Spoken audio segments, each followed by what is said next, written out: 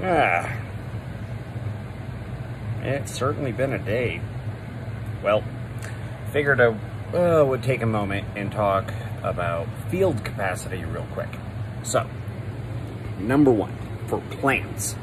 So for plants, you want a soil blend that is nice, light, and fluffy, right? Not dense.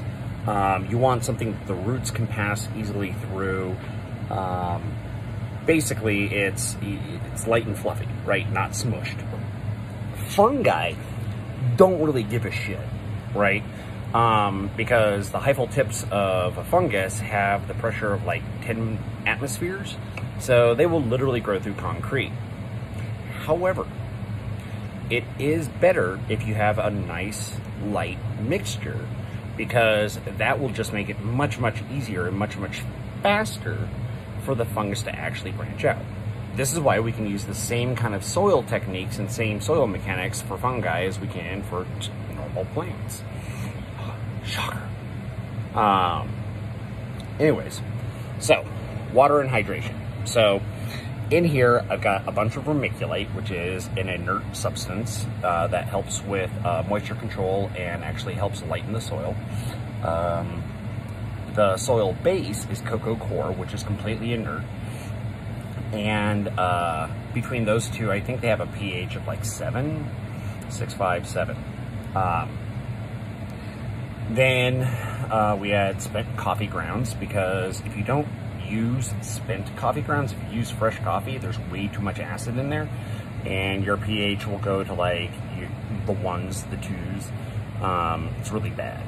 It'll actually kill your fungus.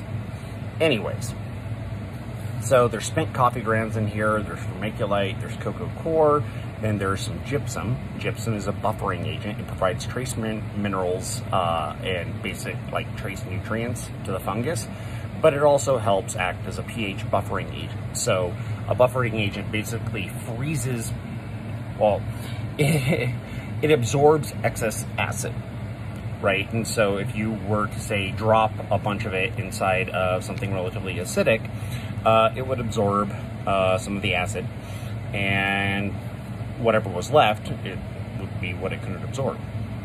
And so we add the gypsum to help counterbalance the acidity, number one, of the substrate in the water, because your water is going to have, especially if you're using city water, even if you filter it, it's going to have a pretty high pH. It's going to have like depending on where you live, it could easily have,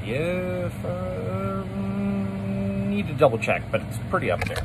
Or it's super soft, right? It's kind of on either end of the spectrum depending on what chemicals they're adding.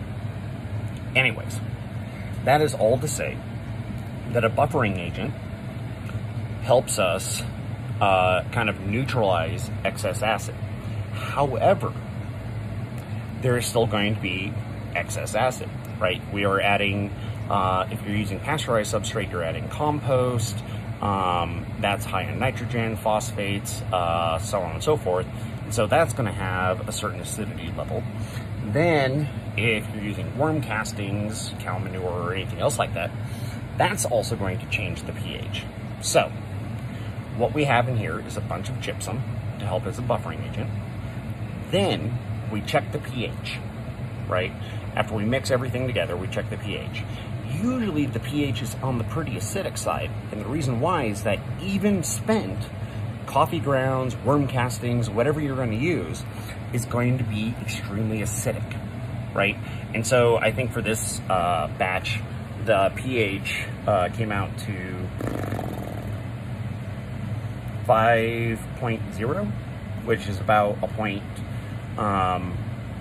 too high, right? So it's a pH is a logarithmic scale.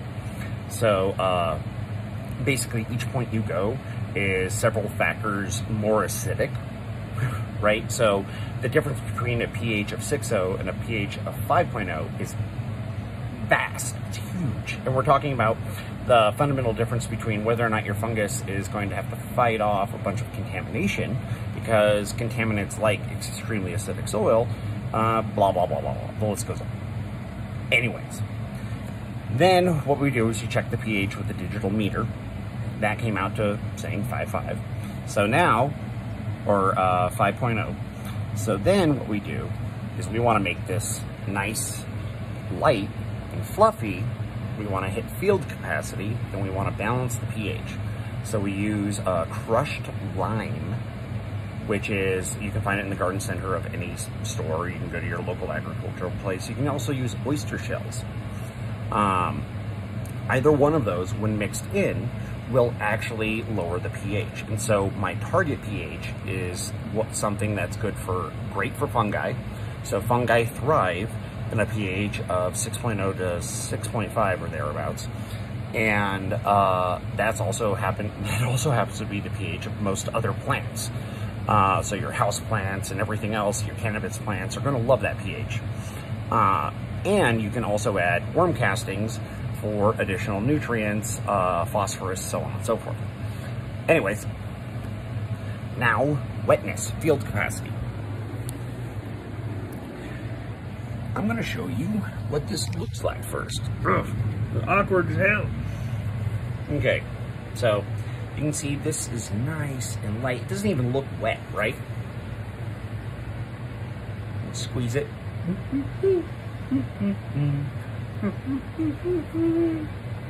Right?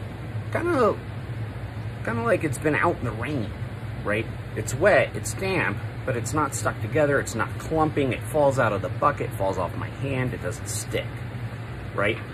Now you're probably wondering, how do you test for field capacity?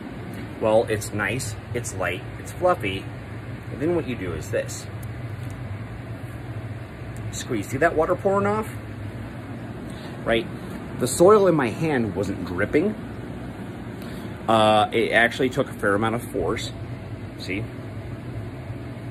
But not too much force, right?